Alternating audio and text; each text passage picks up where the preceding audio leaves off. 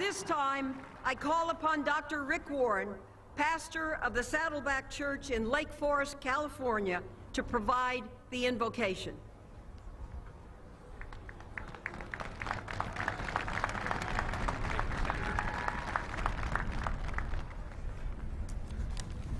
Let us pray. Almighty God, our Father, everything we see and everything we can't see exists because of you alone. It all comes from you. It all belongs to you. It all exists for your glory. History is your story. The scripture tells us, "Hear, O Israel, the Lord is our God. The Lord is one. And you are the compassionate and merciful one, and you are loving to everyone you have made." Now today, we rejoice not only in America's peaceful transfer of power for the 44th time, we celebrate a hinge point of history with the inauguration of our first African-American President of the United States.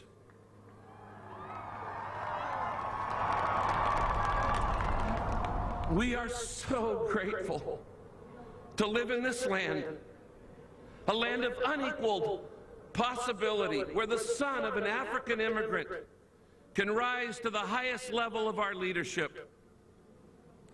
And we know today that Dr. King and a great cloud of witnesses are shouting in heaven, "Give to our new president, Barack Obama, the wisdom to lead us with humility, the courage to lead us with integrity, the compassion to lead us with generosity. Bless and protect him, his family, Vice President Biden, the cabinet, and every one of our freely elected leaders. Help us, oh God, to remember that we are Americans, united not by race or religion or blood, but to our commitment to freedom and justice for all.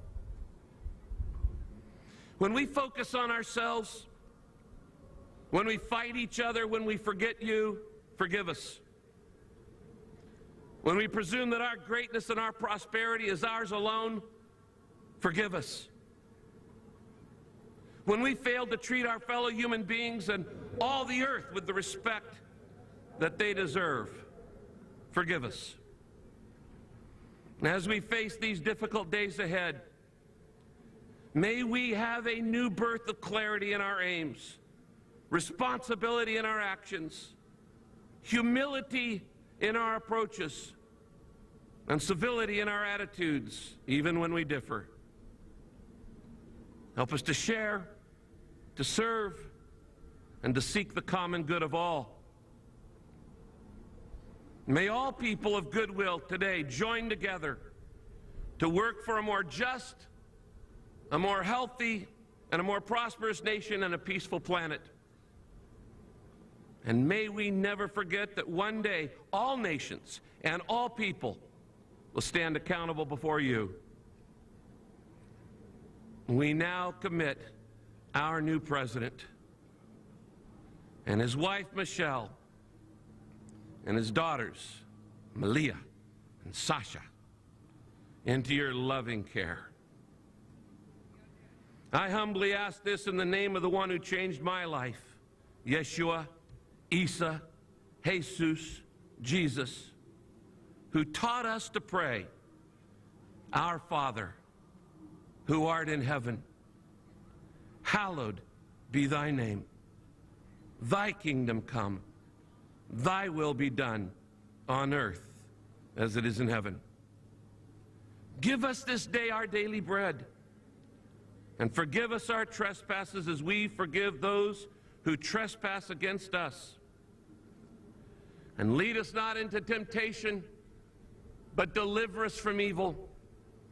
For thine is the kingdom, and the power, and the glory, forever Amen.